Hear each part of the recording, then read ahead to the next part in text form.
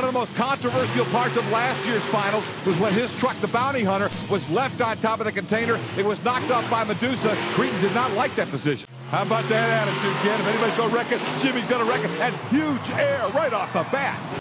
Jimmy Creten, the only truck that has made it to the racing semifinals 4 consecutive years, but he's never won the racing title. If he can finish big in 30 seconds, who knows? Because Creten is a guy who knows how to get a score.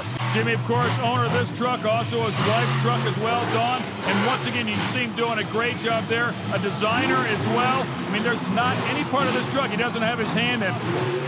Jimmy Creten, top to bottom, having an outstanding run. Is it enough to get the lead?